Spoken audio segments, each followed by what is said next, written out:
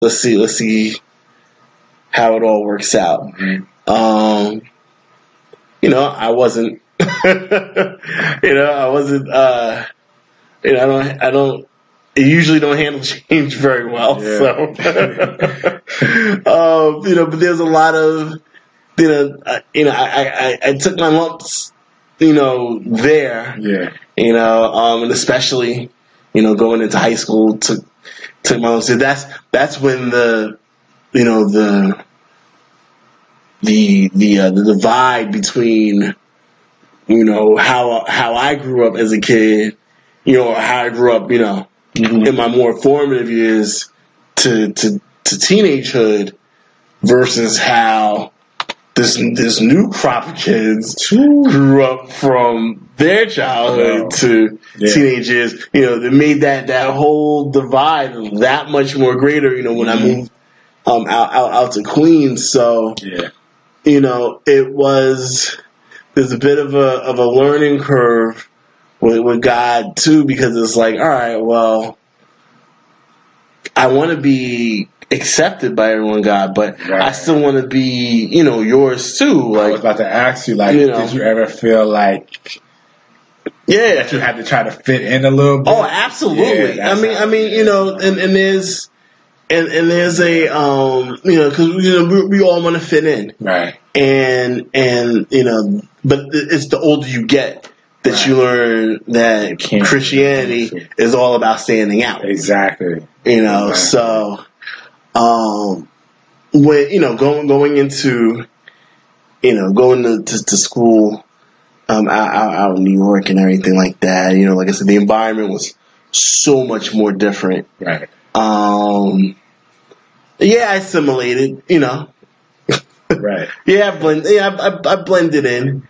but there was always, as much as I thought that I had blended in, people could tell there was something different. Yeah, exactly. There's like, but nah, but yeah, but there's something different about it, yeah. And sometimes I did fight to be like, no, I'm the same, but but some things you just can't. Right. Some things they are what they are, right? Exactly. And that was that was it. Right. There was just things that I couldn't do, things I wouldn't do. Right. Because I'm a Christian. Mm-hmm. But then it also played on me because when I would do something I knew I shouldn't have done. You think, you feel it like 15 times worse. Yeah, it stings so much more because it's wrong. Yeah, and it's kind of like yeah. it's like you look awkward doing it. Yeah, you feel awkward doing wrong. Yeah, and it's like, all right, I did it because I wanted to do it, and now I feel terrible. Yeah. Doing it, so it was just like, there was a bunch, but and I'm because I have a mom who listens to this, so I'm not going to get into all of it, but a lot of things, that I would have liked to have gotten into and did, right, I remember partying and stuff like that being a big thing. Yeah. Not being able to go to dances. I went to a few of them. Uh-huh. But it's different. See, my mom, like you said, your dad was was a deacon in church. Uh-huh. The church that we went to, my mother was the youth president. I hope I'm saying that right, but she was over the youth. Let's just say that. She was youth, over the youth. Right. So there's a lot of, it feels like there's more eyes on you. Right. You know what I mean? And especially, having a brother who is now not, there for those eyes to be on, and me just kind of do my thing outside of those viewing eyes. Yeah. My brother's away in North Carolina now, the eyes are front and center on, teenage, me who's trying to figure the world out and, figure out his place in it. And, I just remember, my friends from school, they're all like, what's all this church thing about? Why, how come you guys always spend so much time there? How come you always spend so much time there? And I'm like, and trying to explain to them that, because I believe in Jesus, I believe, I love him, it's different to explain because then you get hit with questions. Mad questions. How do you know he's dead? Yeah. And it's funny because the answer is just, now that I'm older, the answer is simple to give. Exactly. It's simple. You believe, and that's why it's called a faith, because you believe even though you don't see. Right. So, I had to go through that, but, dating was like, ugh. Yeah, as you get dating older, was weird. Especially as you get older, and then there's certain things that you're gonna stand for and that you won't stand for. It's just like, okay, listen, this is how I'm living, or this is how I'm trying to live. So, and it's either you with it or you're not. right. But let's take it back. Yeah. So, what made you decide, okay, this is the moment, from here on out, I'm going to follow Jesus, I'm going to be saved, I'm going to be a Christian? What point was that for you? I would say I was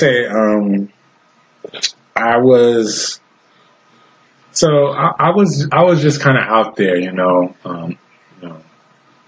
I'll let your imagination take this however you want to take it. But sure, ain't my imagination. I see it. But I was just, you was wild. I was on the dating scene, and I thought I was a good guy, So eventually, I came to the point in my life where I was like, you know what, I wanna be, committed to one woman. I want to get married. I want to have kids. Mm-hmm. Right, so. I don't remember how it happened, but I know I just started thinking like, yo. Wait, before you finish, don't incriminate yourself, man. Nah, we good, we straight, yeah. The statute of limitations. Yeah. Nah, we straight, we good. Right. So I was just thinking like, would you be comfortable if you want to have kids, you want to get married, have kids and all that, there's a 50% chance that you're going to have a daughter, right? So, that daughter, would you be happy with her meeting a guy like you, being with a guy like you? So that was a quick answer for me. I was like, yeah, I'm cool, I'm respectful, I'm this, that, and the other. But then I really had to think about that, Joey, and I'm like, nah, yo. I was like, chill, man. So I think that was what really kind of sparked me to like change my ways. And then, I really started to, again, go. I was, started to regularly go back to church once I did, transfer back to school closer to home. I was able to go to my home church, and I just really, really got into the word deeper and really started, I guess, just kind of getting into the word more. I started praying a little bit different, a little bit deeper, and I really started to ask God for a revelation of His word so I could really understand His word more. And that's what you need. You need an understanding of the word, in order to be a man and not an animal, We could talk about that at another time. Yeah. Just that's what really kind of, sparked the change in me, is just really kind of holding up the mirror to myself and, seeing how I was acting, how I was living, and that really just made me want to change and made me want to, and also, again, I have a lot of little cousins. We have a lot of little cousins, on my dad's side, my mom's side, that I know that people are looking up to me and looking up to the things that I do. And I didn't really realize that until a long time ago. I was, saying some stuff on social media, and one of my aunts was like, "Yo, what are you doing, man? You got little cousins, that's on here. You can't be out here like that." So that, again, that knowing that too, that I have people looking up to me, and then also knowing that I'm a representation of Christ. Like, if I'm professing myself to be one way, but I'm living, contrary to that, then there's a problem there. I'm that's hypocritically living. So I needed to change that. I needed to, really stick to the word of God, stick to His commandments, and really, follow the word. So that's what made me change. Yeah, with me, I remember the service that, where I actually, stood up, got saved. Like, Right. It was I had to have been about, I was like 17 or 18. Right? I remember the service, I don't remember the year, but it was like 17 or 18.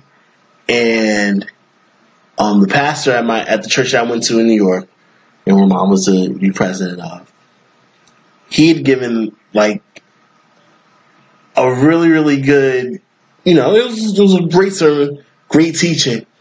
But with me, I've heard, because, I grew up in, like you said, you grew up in church. I grew up in church. Yeah. Going and hearing different pastors, going to different conferences, so I've heard it all before. Right. I've heard it all before. And, and it was kind of like, all right, well, yeah, I know people can get emotional, when they hear a message, but all right. Yeah. I've been there, though, man. Like, you know what I mean? Yeah. At 18, I'm looking at myself, I've heard all of it, already. So it was one of those, and like I said, great sermon, everything was great. Altar call happens. So as many services I've heard just as many altar calls, right? And it was one of those ones where you just knew that there was a like the Holy Ghost was moving. Yeah. You know what I mean? And and he had told someone, that, there are those who need to come up now, and I'm just like, all right, like, okay, let's hurry it up here. You know what I mean? Not let's hurry up, but, all right, okay. Yeah. And usually that's how I am.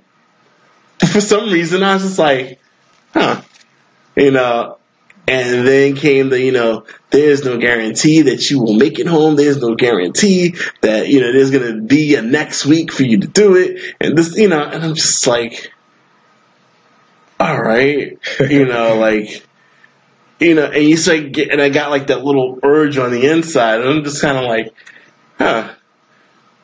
all right. So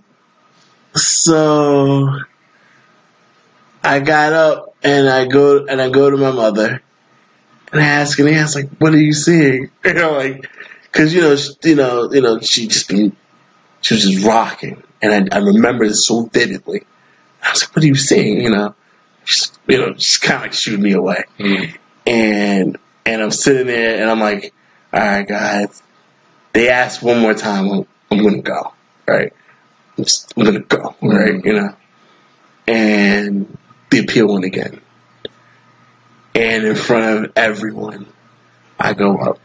And now mind you, the pastor who's praying over me is the same one who did my christening. Wow. You know what I mean? Christened me when I was a baby. So,